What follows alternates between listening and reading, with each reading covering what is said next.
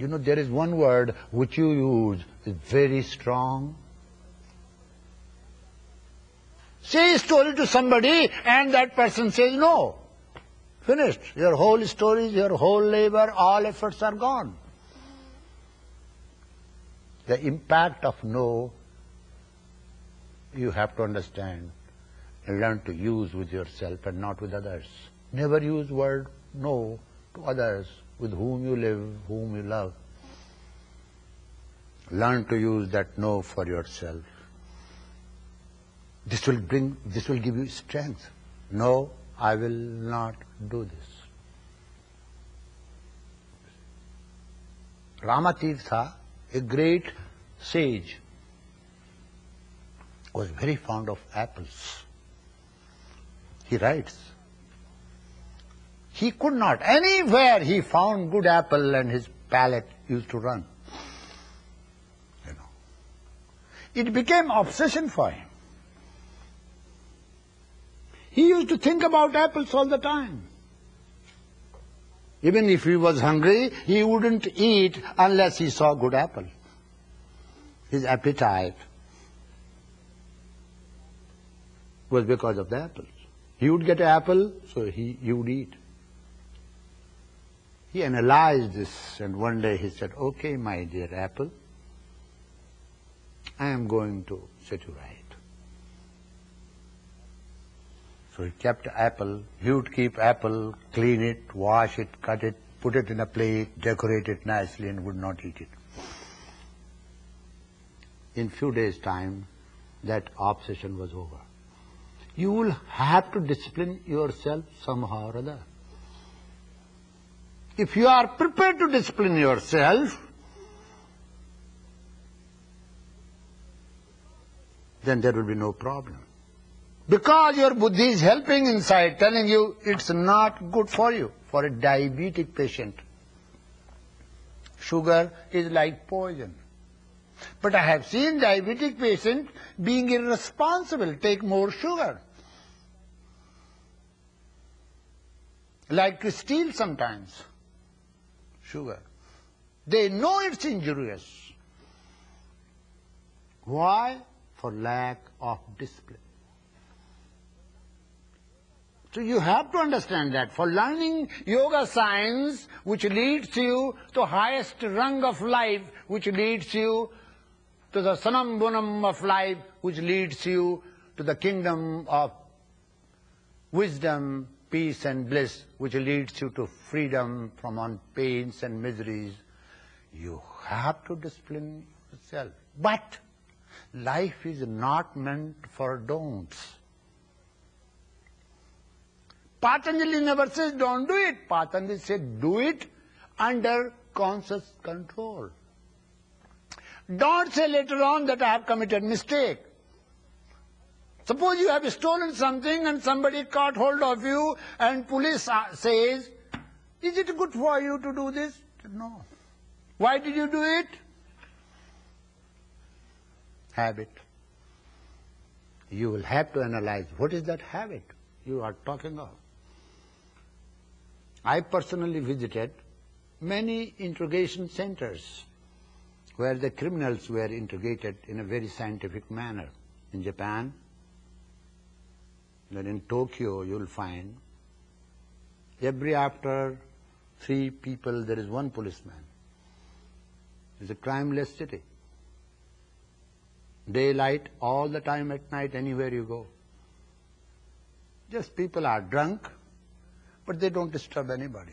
And if someone disturbs, immediately police holds them.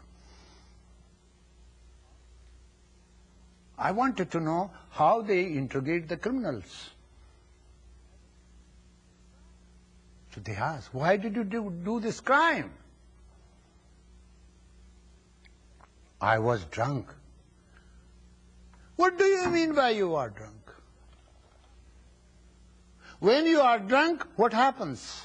You lose your own consciousness, but your consciousness becomes active as far as others are concerned.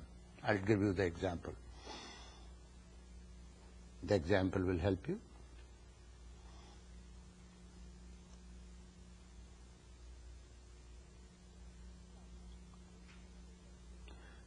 You are drunk, and you don't know whether you are wearing clothes or not. But if somebody comes nude in front of you, you will say, "Hey, nude man, where are you going? You ugly man, you don't know how to dress up?" But as far as your own nakedness is concerned, you don't know anything about it. You see. It makes mind extrovert. You become very active as far as others are concerned. You become completely unaware as far as you are concerned. The police officer says, "I also drink." This crime you have committed consciously because you are a criminal. It's not under the influence of drinks you have done it. So somewhere you are suppressing something in your heart and mind, you see. And that suppression, you could not hit your mother and father because they support you in childhood. And you have that anger. And you are hiding that anger. Best of your part you express, the worst part you don't.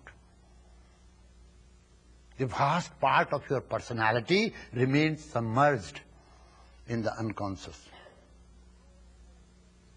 So here you grow anger within you, and outside you smile. When your friend comes, you say, "Hello, how are you?" You're very polite. And people call you civilized, and you are highly educated and well-dressed. But inside you are holding anger. Now, when you get married to your wife, you get married to somebody, make her wife, make many promises. "Oh, I will be looking after you. You will be queen of my heart. You will be angel between sun and moon." You see, you make many, many things, and poor girl believes you. And then you get married to her. Get married to her, now it's easy for you. She's the easy prey for you. So you let out your anger on her. It could be done by woman to man too. Don't think that I am tempering women only. It can be done both ways. And then he lets out all his anger on his wife because he could not let it out on his mother, his father, his friends. They will challenge him. You see. If the woman is weak, she will accept it. First time she will accept it. He loves me. I don't know what has happened. Let me help him. He is an angry man. But that anger was not expressed fully, so next day he gets angry again. So woman becomes a little bit defensive. And third day she says, "Okay, if you behave this way, I will also create my defense mechanism." Look at the anger here. Prepare somebody to become defensive and shares that criminality to her.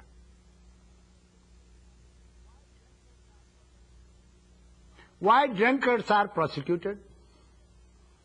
Not that they are hurting themselves.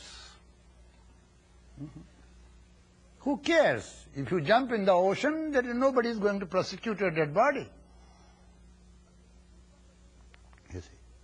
But if you pull somebody and jump with him, trying to kill him, that is considered crime. Both are crimes if you kill yourself or kill somebody. Under the influence of such intoxication, you forget yourself. The fourth sutra says, Vritisarupyam, etc. You are identifying yourself with your thoughts.